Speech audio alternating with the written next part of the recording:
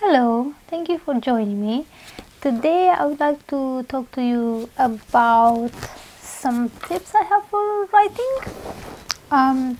I've recently finished two master classes, one by Jane Goodall on preservation and another one by Bob Woodward on investigative journalism. And by the way, you can find them online at masterclass. So yesterday I was thinking about the stuff I've learned while watching those classes, and I've written down some notes on tips how to conduct an interview, but that also gave me made me think about how we writers create characters, basically. So I put down a list of questions, basically. So it goes like this: if you're a writer, how do you bring a character to life? And for me, it can be all sorts of things, from like seeing various faces and falling in love with those features, for example, with like listening to music. So yeah, that kind of like photographs and all those things help me bring characters to life, but and plot, not just like story to life, not just like characters, but specifically for characters.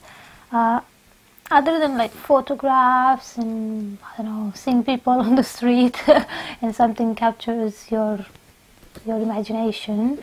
I thought about that, making a list of questions that, say you have a character in mind and you want to enrich his life, basically. How do you do that? And I think a very good way is to have a list of questions for that character who's going to be a living being in that story. So let's call it a person, not a character, because I don't like the sound of that. So this list of questions I've got is not very long, and I'll give you a few examples. I'll probably like enrich my list in time, but like a few basic questions that make you think about a person's life. This also has to do with the project I'm doing. Sometimes I'm interviewing people and I ask them these questions, so it totally applies to writing stories and writing characters, because it's, after all, stories are about people. So let me give you a few examples of questions I've got for people. And I'm sure you'll see why this would enrich the plot of the story, because it will help you create these people. A main question is, if you had only 3 minutes to tell me about your life, what would you tell me? So say you have this character Luke, like my main character, my main protagonist is called Luke Evans. I haven't really thought about these specific questions when I wrote my debut novel, but it's for future reference. Like, if you had 3 minutes to tell me about your life, what are the specific things to tell me about you and what you've done in your life? Another one that I like to ask people, because I think it makes them smile, is a memory that always makes you smile. What is one memory that always makes you smile? So that brings you back to your past, or I don't know, your childhood, all sorts of things. It can, because it opens your mind to all sorts of events that could have happened, or like objects you could have received, or like that person could have received, that reminds them of someone and makes them smile. It just makes them happy. So yeah, I think that's a good question to ask. Another one is about technology. depending on who you ask, they might have different answers, and it's good to ask this question to your own characters because it makes you think about who they are and how they fit in the community and in the society they live in. Another question, are you happy? Depending on how you look at this question, it might be sad or it might be a joyful question. For example, I did an interview a few months ago with a gentleman. He was over 80, and I asked him this question, and yeah, he said he was happy. Or something related, some questions related to this question is, what would you change about your life, or do you have any regrets? So especially with the regrets, it's like if you're happy you don't really have regrets, I suppose.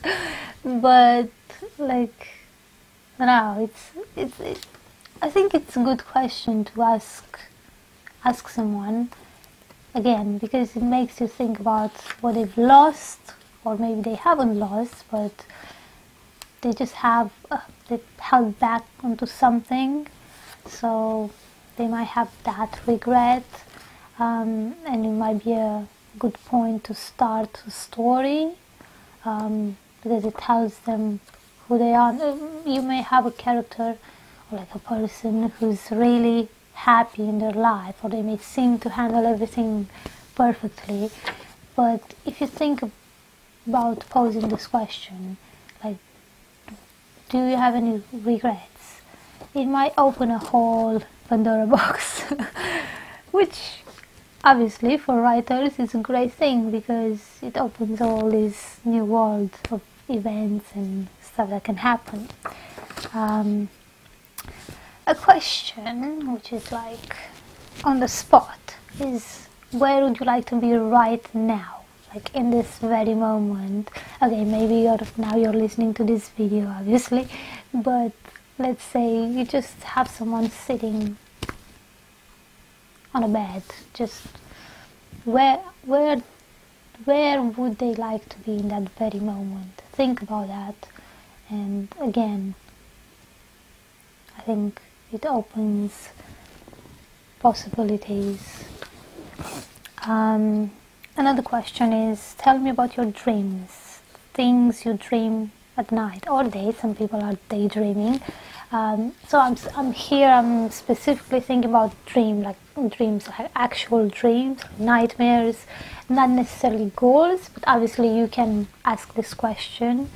But sometimes if you get answers like what kind of dreams someone has, it makes you think what they fear or what they might achieve or aim to achieve. So yes, say if someone's dreaming that they're falling like in a void or some sort of darkness, it may give you an idea of what that person is going through, or yeah, all sorts of things. I think I've spoken about this, but again, it's related to that previous question, a memory that always makes you smile. Related to this is, what's your earliest memory? Again, you may have characters who have blocked out their past, or they might not remember it for certain reasons. They've either had like a head injury, or they've just purposely blocked their memories, like the particular memories from a period of their life. Maybe they've been in a car crash or something terrible happened to them and they just don't want to remember it, and their like mind just blocks it out. But it's good to investigate that. If you think about the character, what's his earliest or her earliest memory, again, it opens a whole world of possibilities about that character, and it can be very specific if you think about that exact memory. It helps you build up the character. So yeah, the idea is that everyone has a story. So what is your story? What is your character story? What do they have to say about particular subjects like technologies, as I mentioned before. As you can tell, this video is not scripted, so I just read a little bit of the questions, some of the questions, but yeah, you get the idea, I think. Obviously you can ask your own questions. These are my own, I suppose. Yeah, you can make a whole list of specific questions, like what kind of color of eyes do you normally fall in love with, or I don't know, do you like the sea or the mountains, or do you like autumn or spring, do you like snow, do you like the sunny weather, how many friends do you have, how many best friends do you have, how many relationships have you had. So if you ask all these questions, if you ask your main character, if you ask these questions, I'm sure they will like. I'm saying they, but it's obviously you because you're creating these people. But it helps you put yourself in their shoes, and even if they're like imagined beings, it makes you hold on to them and feel like they're not just imaginary people. They will feel real because you've created all these memories, these thoughts they have and beliefs they hold on to. So yeah, that's my these are some of my thoughts. I hope they'll be helpful to some of you. Again, apologies as if this video hasn't been very organized and not very well structured, but yeah, I just wanted to bring you something to watch, and hopefully it's been helpful and it's going to be helpful. So thank you for watching. Keep an eye on the channel. There's lots of changes taking place in my life at the moment, so yeah. Take care of yourselves as always. Well, yeah, take care of yourselves, that's my wish as always. And keep on writing, reading. Stories are amazing, they help save lives. So yeah, spread that awesomeness into the world and help create more awesome characters, more awesome yeah, stories. Bye, have a lovely afternoon.